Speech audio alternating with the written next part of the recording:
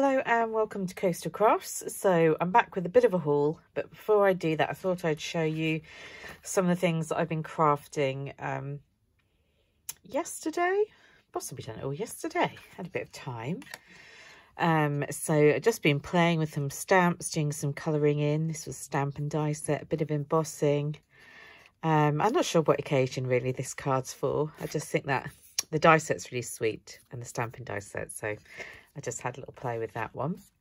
This is using that die set I had that made, I don't know what you call it, I guess like tunnel cards. But I decided to try and cut a different opening and use some of these Crafter's Companion stamps that I haven't got around to really doing much with. And I think that's really, really cute little card there. I just love this honeybees stamp set that I have. So I had to make a little chicken. And of course, when you open it up, there are the eggs. It's also using some of that acetate that I have absolutely masses of at the moment. And also had a bit of a play with these, I remember hauling it not that long ago, that clutter decoupage pad. And I'd not really got around to making any cards with it. So I thought now's the time to start making some cards with this. And of course it comes with the inserts as well. And then just a sweet little baby card. That's another honeybee stamp set. It's one of those dies that cuts out almost like a confetti background, which is really sweet. So yeah, that's some of the cards that I've been making. Oh, there's one more, another one of the clutter ones. Why not, as I'm at it? This one opens up like a doll's house. So they're quite sweet, aren't they? And of course, they come with the inserts. So I've got a whole load more in that pad, which I might have a play with. And I've also been making, so just popped inside this craft box.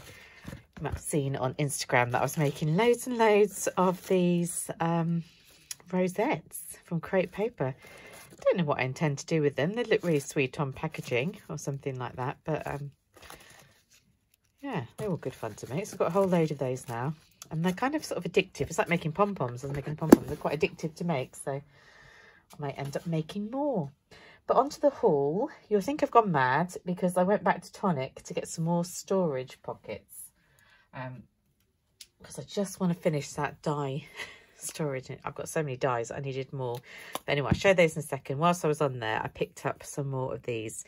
So these were going for 90, I think they're still going for 98p a go. These little pots of sequins, but they're just really pretty and they look really pretty on my desk. These are sunset yellow butterflies. I'm just showing you the little butterflies in there. Got these ones that are peach circles, lovely for shakers and things. These ones are like little flowers, rose shell blossoms. And the other one that I got that's like this is little hearts, bluebell hearts, really pretty colours. So I picked up those four. Then I picked up one of these, although I don't use my Nouveau drops very much. I quite like the crystal one. I had that little trial one they sent me because they're quite translucent. So I got some blue ones because they were absolutely on sale. So I thought I'd give that a go. And then I haven't had these before, so I wanted to try them out whilst they were on sale. The glimmer paste. So I shall be doing some stenciling. These literally come through this morning, so I've not tried them out. They're actually not going to be that easy to open. I was going to open them up and show you, but I think you can see it's basically going to come out like that. And I do have some other sort of glittery pastes, but the glitter's a bit more sparse, whereas this glitter's really thick, isn't it? Well, not thick, but like it's fine glitter, so it's going to have a nice coverage. So yeah, so I've got those. And I also picked up some more of their speciality card stock. That's very glary, isn't it? Let's just take one sheet out. So this, I believe, is a pack of 5 of the Craft Perfect. And look at that. How pretty is that? It's like a... Is it black or navy? I can't even tell now. I'm looking at it in real life, but it's got that nice pattern in the background. So I don't really know what I'm going to do with these specialty card stocks, but because they're reduced right down, I took the plunge and bought it. And then also picked up a die that was also a lot of stuff all on the sale. Mermaid Kisses and Starfish Wishes, because I like that sentiment. And obviously I like doing lots of coastal crafts, big coastal crafts. So I want to do sort of a project with the blue and that. I'll bring that together. And then of course I had to get more of these. It's never ending, isn't it? But I just want it all consistent. The luxury stamp storage things and another pack of the dividers. Actually got 2 more stamp pockets. So yeah, I got those. And then on eBay I picked up How Does Your Garden Grow, the Moonstone pad to go with those Moonstone dies that I bought off Facebook. So with this one I can obviously cut, rather than, if I don't want to colour them out, I can put the dies on and it's all pre-coloured. So you get for that one, and I've got all those dies. Got them in different colourways. Do it like this. Then that's the other dies. The only die set, I don't have this die set, but I've got this one obviously. A different colourway, and then you get some background scenes.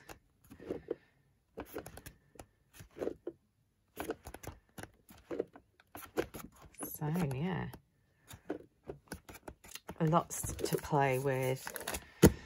And then lastly in this haul is I also received today a pocket letter from the lovely Pip, and I've taken it out I took everything out the packaging because of course I want to wipe it down with our old COVID-19 going on.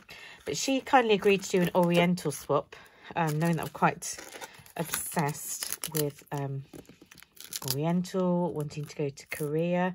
Obviously that's not quite happening with all this situation, but yeah, so you can see the pretty Oriental papers that she's gone with,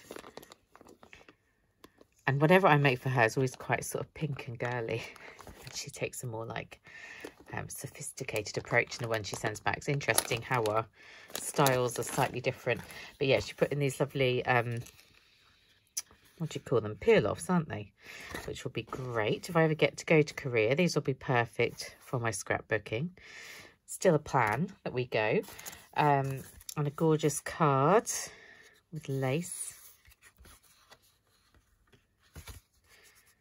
And she has said she would do an Easter theme next, but we did speak yesterday and said I think we're going to do a wedding one randomly. Not that either of us are getting married, but why not? I think the wedding that I was due to go to in the near future has obviously been cancelled due to COVID-19. So who knows? We've got some pretty ribbon in the back. Obviously the goodies that she's popped in. And we've got some lovely lace. That'll be a little message from her, so I'll save that. These are cute. It's all matching the colour scheme, isn't it? Look at those little flowers on there. And in here, this looks like Oriental fan. Oh, it says Japan.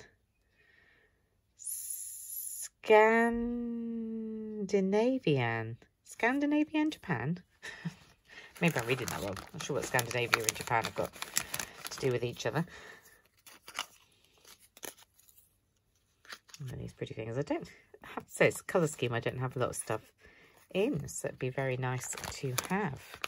I think these look like those, they call them like candy shapes or something. You know what I mean, like C-A-N-D-I. I've seen them in packets. But Pip always presents hers really nicely with a bit of tape at the top. Those are sweet, aren't they? Little sticker toppers.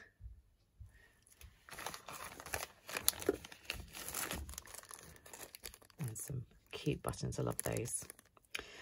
So yeah, let me know what you've been up to whilst you have been on your isolation, and thank you very much to Pip for all of this. I absolutely love it. And if you're interested in seeing how my die setup now looks, it's not as impressive as I'd like it to look, but let me know and I shall do a video on that. Speak to you soon. Bye.